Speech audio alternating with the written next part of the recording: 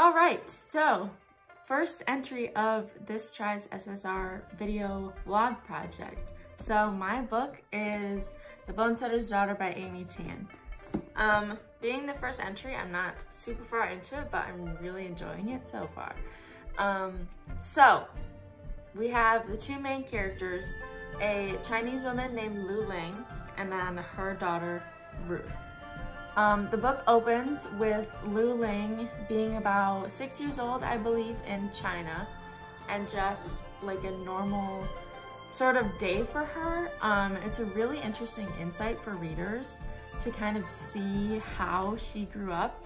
And it's honestly very helpful context because it kind of explains later, like how, not explains, but like helps the readers understand how like the way Lu Ling and Ruth interact with each other, like it makes sense. Like just kind of the different like culture than a lot of like me. I mean, I can speak for myself, like how I grew up, it's very different. So it helps to have that context to see how they interact.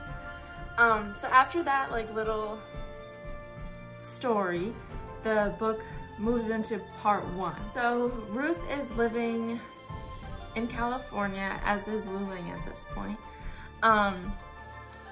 Ruth is probably in her, I don't know, mid to late 30s, early 40s. The book doesn't specify, but she's definitely like an adult, a grown woman, like she can take care of herself, makes her own money. She's working as a ghostwriter.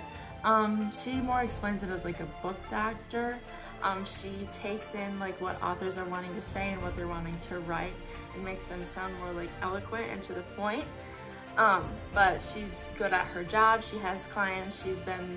She has helped write like, I think it's at over 35, 40 books, something like that. So she's obviously pretty successful. She's living with her boyfriend Art and his two daughters, Sophia and Dory. Art is emotionally manipulative and quite toxic, but Ruth is having a hard time acknowledging that because he was so sweet to her at the beginning of their relationship, and I think that really points to Ruth's like needing to be a people pleaser. Like she never wants to try and start an argument because she's been described as like difficult and like making things more complicated than they need to be in a past relationship that she had. So she tries to never get angry, but that leads her to bottle up her emotions a lot, which is super unhealthy, and Art is very obviously taking advantage of that. Ruth is also a people pleaser in her job as well. She's willing to go the extra mile or extra 100 miles for her clients, even when it puts her in a stressful, you know, time crunch situation. So yeah, towards the end, I finished chapter 2. That was about 60 pages in. It's about the 5th way mark. We see that Lu Ling's memory is starting to crumble a bit. It's not working as well. Like she's jumbling up her words a bit. She has like a bunch of magazine subscriptions. She thinks that she won like $10 million from a sweepstakes thing, which is not normal for Lu Ling, according to Ruth. So Ruth is a bit concerned for her mother, but she doesn't quite want to acknowledge just how dire the situation is.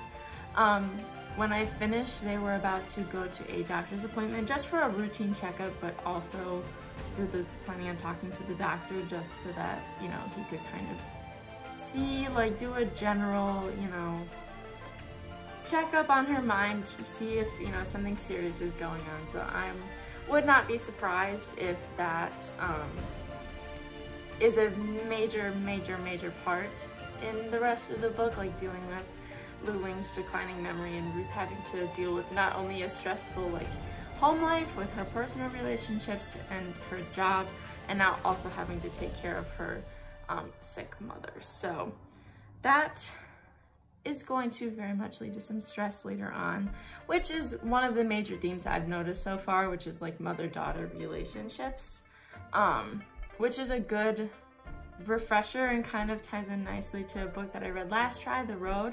That was more about like father-son relationships and like their dependency on each other and like how they need each other to survive. Whereas in the Bone Setter's Daughter, the mother-daughter relationship, it's more subtle than that.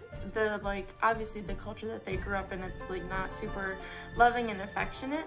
So seeing them now have to, like Lu Ling having to rely on Ruth even though she very much does not want to, it's an interesting dynamic. So I'm very curious to see how that theme progresses and impacts the rest of the plot.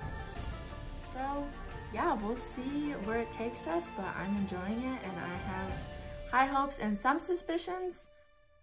So yeah, we will see if I'm correct.